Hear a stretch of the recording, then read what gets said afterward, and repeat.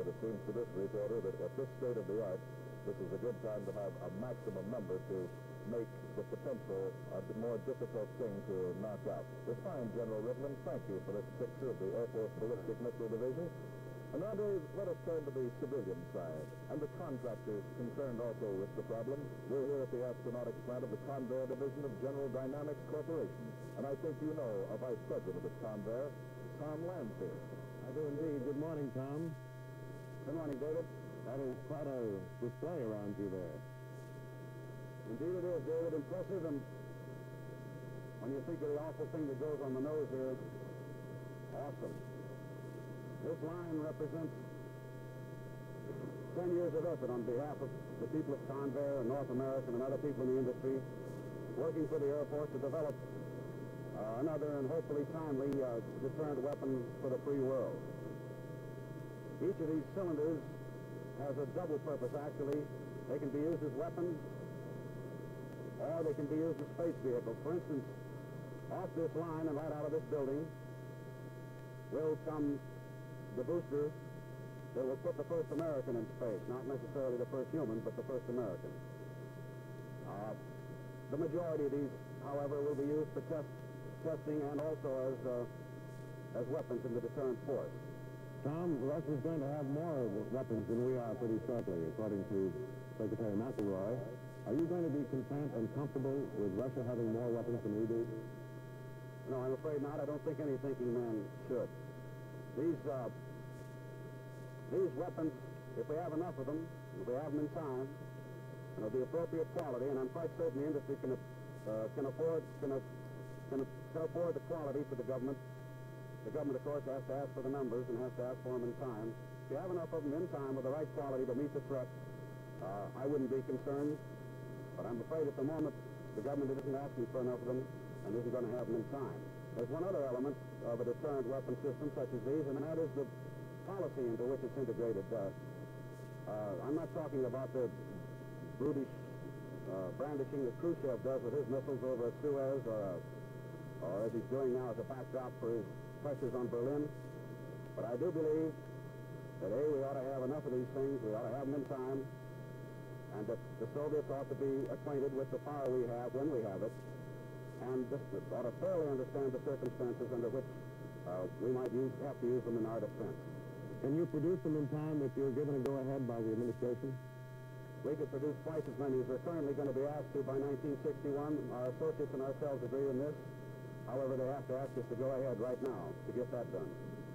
Let me get that again, Tom. You could produce twice as many weapons as you're going to produce? That's right. You got it right. You don't think, then, that we're very well organized? Convair does business with all 7 agencies in the government that concerns itself with space. The Air Force, the Army, the Navy, Mr. Holliday, Mr. Johnson's office, ARPA, Dr. York in the Pentagon, and Dr. Glennon. All 7 of these men and their agencies are people with conscientious and vigorous folk who are currently sifting out their responsibilities in the space program and who are, of course, shuffling to get what they can of the dollars in the limited space budget. I would say the answer to your question probably will come from this very program. I suppose that some representative or spokesman from each one of these 7 agencies is on this program. Yes. And if any single one of them has or will or does give you a comprehensive statement of what our space program is, and it can assure you that there is going to be adequate funding to support that program, I would imagine you have your answer. I hope some individual has or does give you that answer. I suspect he won't be able to. Thank you, Tom. We hear you plainly. Tom Lanphier from the Convair Astronautics Plant in San Diego at the assembly line production for Atlas missiles. We switch back to today in New York.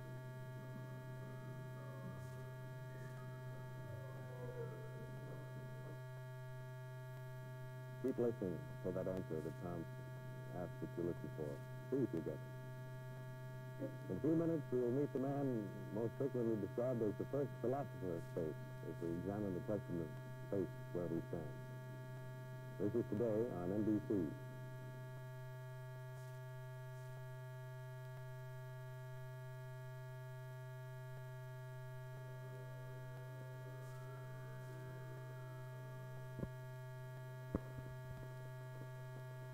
missiles and in outer space development has become the first big battle of the new 86th Congress.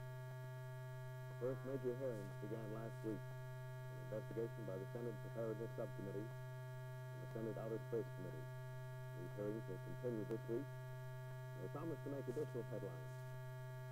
We switch now to Peter Hackel at NBC Washington and two key members of the Senate Investigating Group.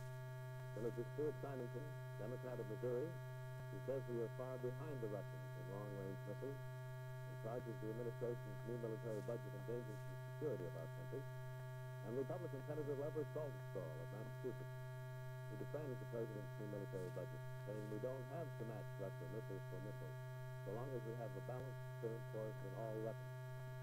This morning, though, we hope through listening to these gentlemen to probe these conflicting points of view. Good morning, Peter. Good morning, Dave. We have what I think are some pretty probing questions for these two senators this morning. We'll start with Senator Symington. Senator is a former Air Force Secretary and a longtime member of the Senate Armed Services Committee.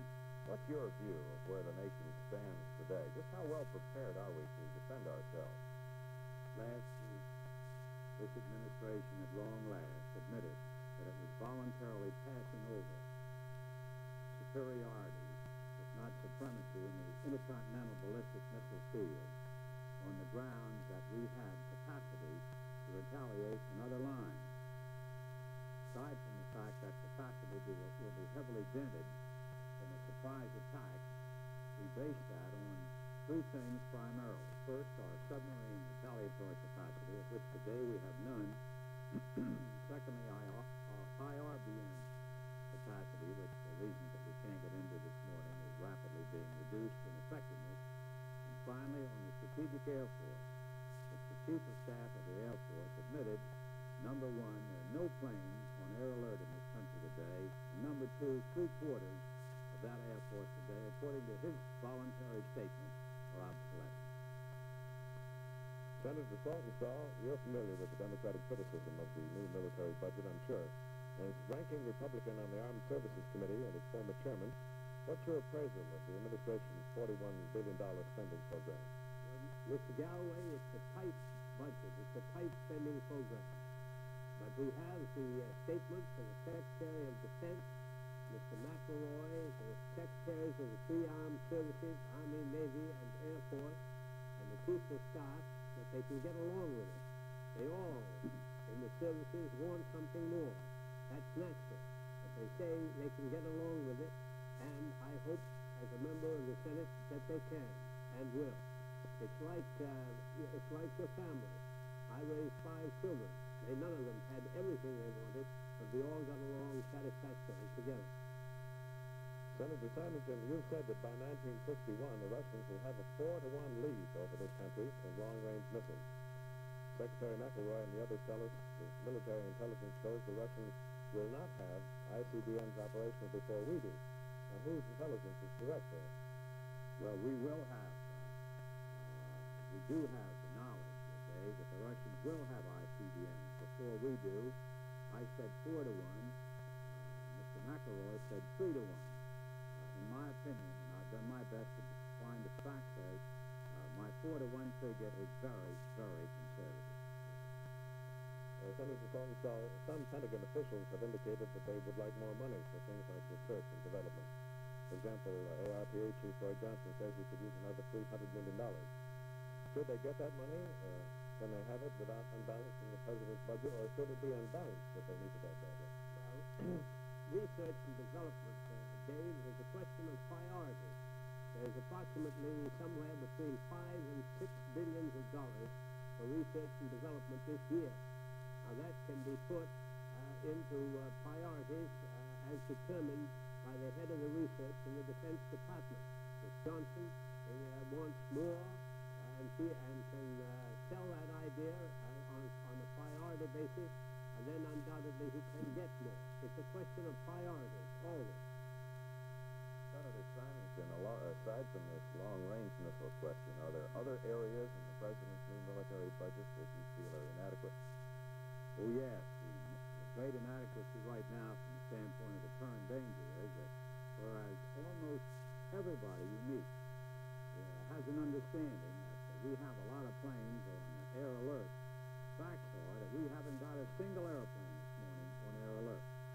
And as much as the desire of any possible enemy would be to catch or retaliate for a capacity on the ground, that is a very serious matter indeed. But as you know, Peter, many of the witnesses who came before the committee last week, members of this administration, said that they needed a great deal more money to find where they needed it and said they should have it as soon as possible. I'll go by their judgment.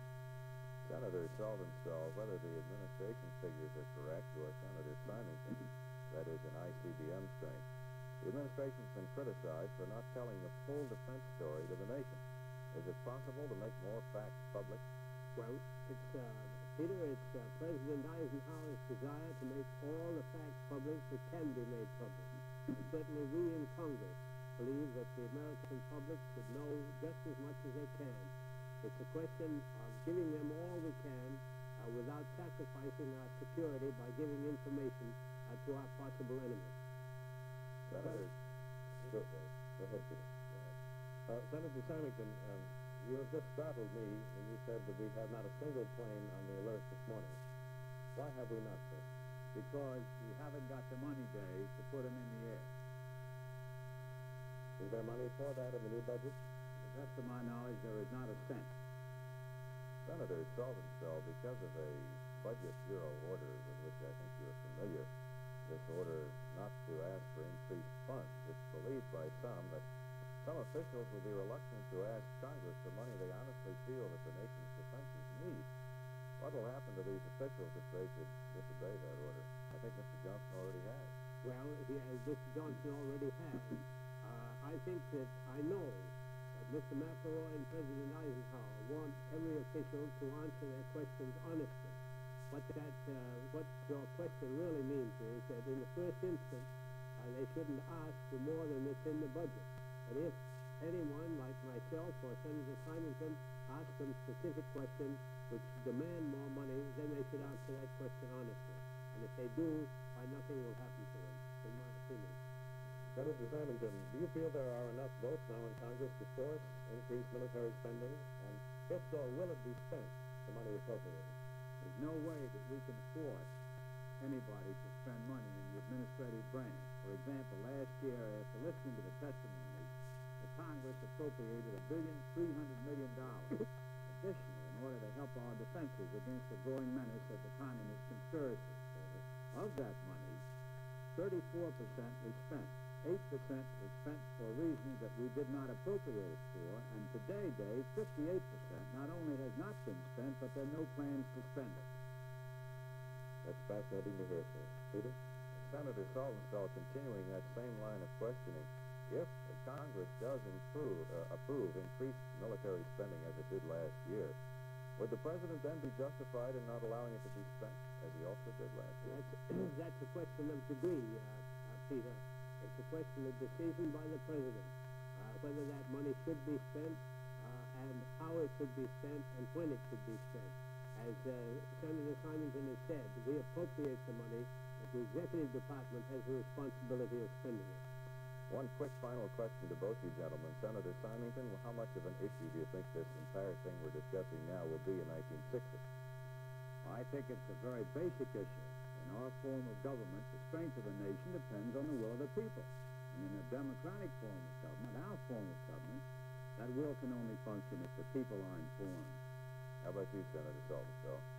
I think it depends whether it's an issue or not will depend upon the security of our country at that time, how we're going ahead, and the latest intelligence reports as to our possible enemies wherever they may be. May I ask both of you gentlemen if you think the public is being sufficiently informed? I defer to my senior colleague. Well, my answer to that is that I believe that they're being informed, Dave, to the best of the possible degree without impairing our security. That is always a question of judgment. And you, Senator Symington? I was very glad yesterday to see that Senate Secretary McElroy stated there had been some misinformation given out. I was also glad to see that Roy Johnson had the courage to say that although he came into our hearing with a desire to follow the party line, realizing he was under oath, he decided to tell the people the truth. Thank you very much, Senator. Thank you both, gentlemen. I think that indicates to you, Dave, we haven't seen the end of this particular fight. Now back to today in New York. No, we haven't seen the end of it. That's pretty sure. There you have two senatorial opinions. Certainly during recent months there has been sufficient talk of claims and counterclaims to leave Americans somewhat confused over missile programs and the race into outer space. Still, we felt they understood enough for us to get some opinions from them, from the man in the street. We went to New York's crowded Midtown at the time as we were wrapping up final preparations for this program. And the interviewer is the fellow that you probably heard before. Let's find out what some folks think on the corner of 5th and 50th here. Good afternoon, sir. Tell me your name, please. Whiffen, W-H-I-F-F-E-N. Where's your hometown, Mr. Whiffen? I live up near George Washington Bridge in Manhattan. What do you think about this dash into space? Should we go into space? I think so.